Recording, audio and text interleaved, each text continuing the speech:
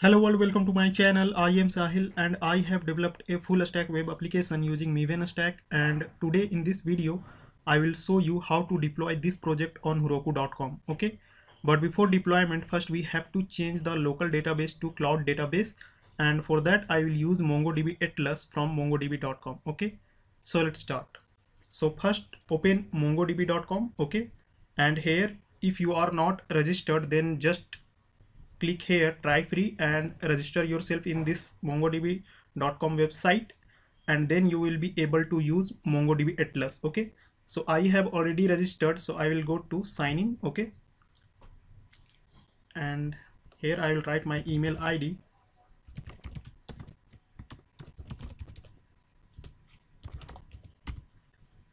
and here password, and then login. Okay, after login I will be redirected to the dashboard page. Okay,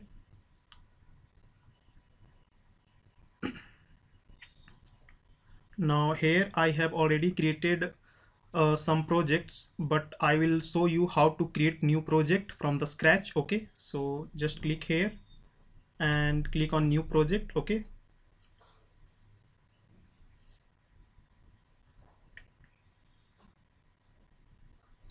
just wait.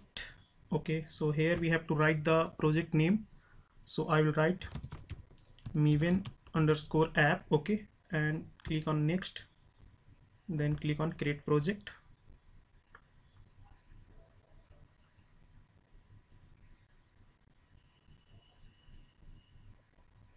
Here you can see the project has been created. Okay, now inside this project first we will build a cluster. Okay, so just click here. Okay, and from here I will select this free plan. Okay, so just click here create a cluster. I will leave all this default. Okay, and here you can change the name of this cluster. Okay, so here we can write MEVN and click on create cluster. Okay, so you can see our cluster is being created, so it will take 1 to 3 minutes. Okay, till then we will do another things here. Okay, so just click on database access. Okay, and here we have to create a database user for accessing the database. Okay, so here just click on add new database user. Okay, and here just select password. Now here in username I will write root. Okay, and in password also I will use the root. Okay, for deployment purpose I am using both username and password root. Okay, but in your case just use a strong password. Okay, now next just leave all default and click on add user. Okay, once user has been created, just click on network access tab, and here just click on add IP address. Okay, and here I will just click on this allow access from anywhere and click on confirm. Okay, so here you can see the status is still pending because our cluster is not created yet. Okay, click on cluster and our cluster is still creating, so just wait. Okay, so here you can see our cluster has been created. Okay, now next I will just click on this connect. Okay, and then I will click on this connect your application, and here I will select Node.js, and here in version I will select this 2.2.12. Okay, and now next we will just copy this URI. Okay, and now open our project, and just in server I will go to this .env file. Okay, and this is the local MongoDB database URI, so I will just replace with the cloud-based database URI. Okay, and here you can see this is the password field, so here we have to write the password. Okay, so our password is root, so just write root and then save this file. Okay, and close this file. Now we have to restart the server. Okay, so just press Ctrl C and then again restart the server. Okay, and wait. Okay, so here you can see server running at this address and also connected to the cloud-based database. Okay, now next let's open our application and refresh.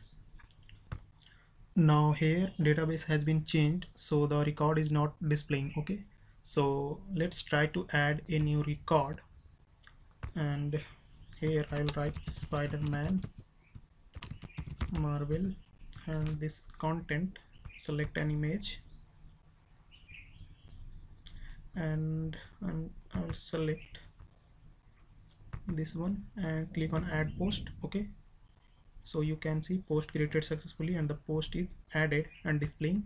Now if you go to the mongodb.com, just close this and then click on collection. Okay, now here you can see inserted post is displaying here. Okay, it means our database is set up correctly. Now next what I will do is I will go to the project. Okay, and here I will build the client project for production. Okay, so for that I will use a command in the terminal. Okay, so just here stop the server and use npm run build. Okay, hit enter. Now you can see the client project is building for the production. Okay, so when the building will finish, then we will get a dist directory containing a index.html file and all the static file like css and javascript. Okay, and then we will move the dist directory into the server root directory. Okay, until this is building, let's open app.js file, and here I will add something for the production. Okay, so here just below this root prefix I'll use a condition if process dot env dot node underscore env, okay, is equal to production.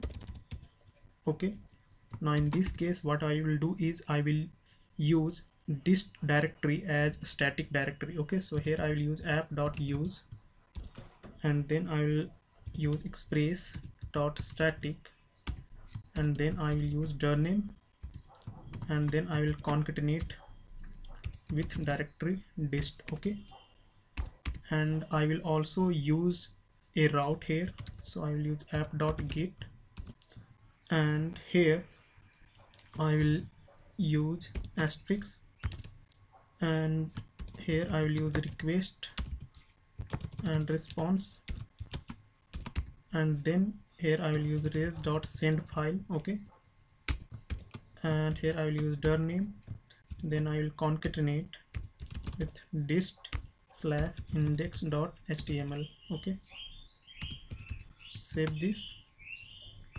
Now you can see the production is completed. Now you can see here we are getting a folder dist, okay, that contains index.html file and css and javascript file. Okay, so we will just move this dist directory from here and paste inside the root of the server directory. Okay, so just cut it from here and paste on server directory. Okay, now you can see dist directory is displaying here. Now next what I will do is I will create a file inside server directory, a new file, git ignore. Okay, git ignore, and here I will add node underscore modules folder. Okay, modules, save this file and close this file.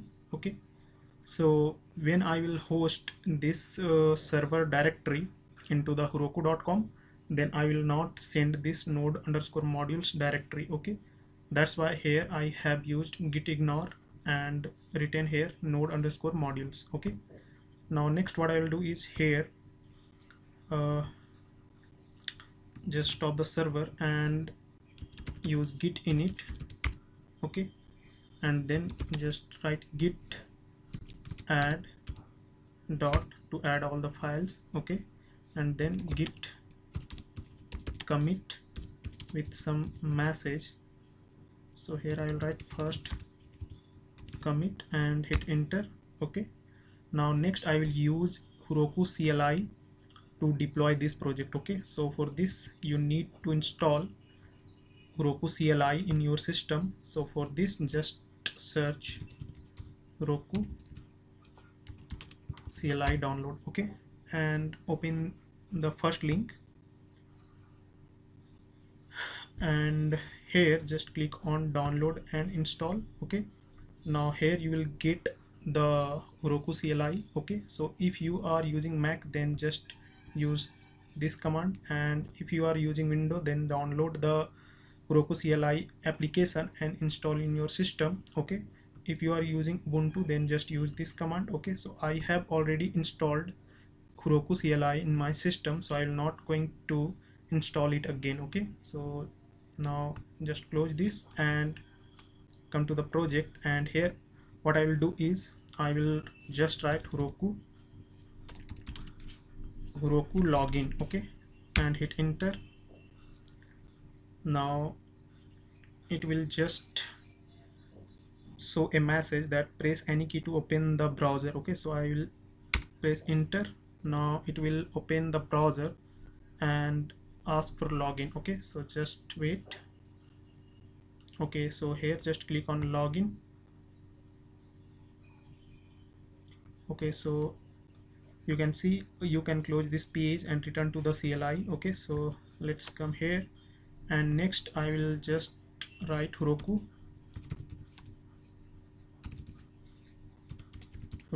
create to create a new project. Okay, Heroku create, hit enter. Now it will create a random project. Okay, so just wait. So here you can see Heroku created a random web link for our application. Okay, so if we just open it, then we can see some Heroku stuffs. Okay, here now just go to Heroku.com and log in. Now here just refresh the page. So this is the application, okay, that I have just created using Heroku CLI. Okay, so just open this and go to deploy tab, and from here just click on Heroku Git. Okay, and then from here just copy this and here just paste it and hit enter. Okay, now next what I will do is just come here again and copy this command and paste here, hit enter. Now it will start pushing all the file to the Heroku. Okay, and also it will build the project for the production. Okay, so just wait until it installs all the dependencies. Okay,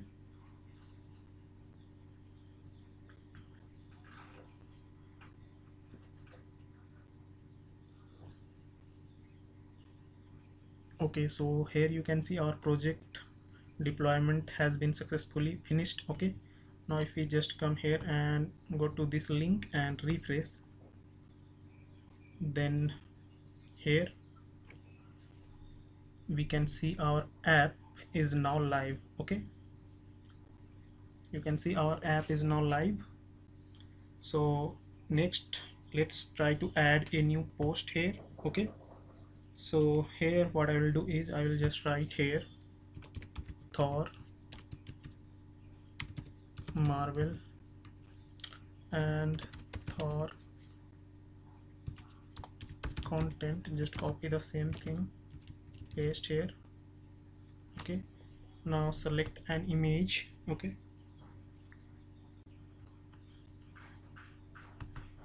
and click on add post. Okay, and here you can see post created successfully. Okay, and if we just open this post, then you can see the details of the post. We can also edit this post. Okay,